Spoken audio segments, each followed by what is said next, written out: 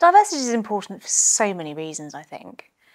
You are never going to have the best candidates for any role if you exclude, looking at aviation, functionally 50% of the population.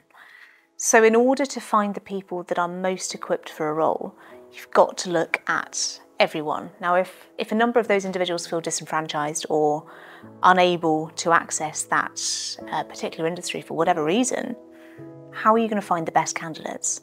There's also huge amounts of evidence that a diverse workforce leads to better outcomes, because that diversity of thinking, diversity of background and experience is really important in order to problem solve. It's also important, I think, because how do we inspire the next generation? Well, we find people who represent them. You get such a different viewpoint, such a different experience, such a different level of excitement, I'm sure you've seen it yourself, of young girls who want to be pilots when they come into the flight deck for a visit and realise that there's a female pilot there, versus what it would be like for them if there was two blokes.